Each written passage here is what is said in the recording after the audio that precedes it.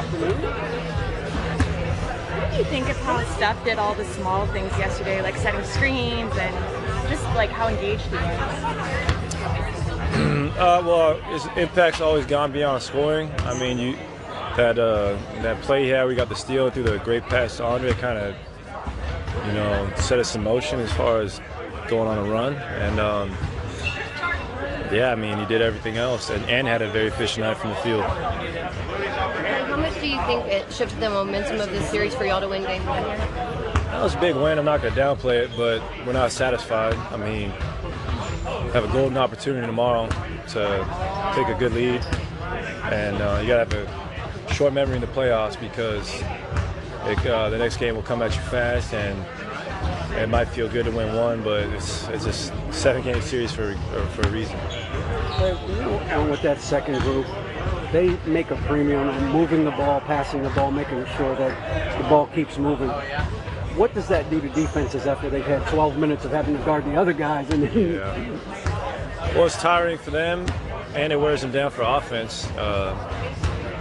When guys got to dribble so much and defend, it's not easy. So we try to do that to them. And we're at our best, and the ball's zipping around the perimeter. Everyone's getting a touch, and it's just easier to conserve energy that way instead of trying to do it all by ourselves. We couldn't even be efficient doing that, so we got to play off each other. It looked like you were incredibly animated out there. It looked like you were having a lot of fun. How much did you just enjoy the experience last night? Oh, I love it. It's the Western Finals. Some guys never even get to experience this, so it's the best part of the year. It's only second to the finals, and I was enjoying myself last night, and I will tomorrow night. It seems, Klay, that you're going to see a lot of open looks in this series based on what they have to do with everybody else? I don't think so. I think they're going to make an adjustment. I'll get open looks if I work for them. I just don't think if I stand out there I'll get them, but I got to really work for them as far as moving off the ball and use my teammates, run the lanes with a fast break. If I do that, I'll get some good looks. For you personally, what is more satisfying, backdoor cut for a layup or splashing?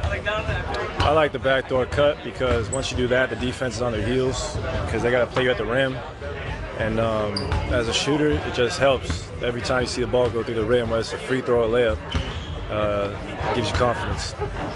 What adjustments do you think came down to having a sort of mental toughness for all 48 minutes of the court? You need that. You need mental toughness in every NBA game, especially the playoffs when the pressure's on.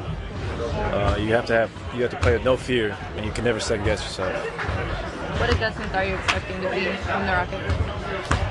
I'm not sure. I think they'll play at a faster pace. I think they want to try and get some easier buckets in transition, and that's probably the biggest adjustment I think we'll see. Does winning the first game in any sense take some of the pressure off you guys tomorrow night? No, we don't want to think like that because that's a trap. Still a lot of pressure on us. I mean, they're only 2 games away from having home court again, so it's not like they're far from out of it. So we believe the pressure's still on.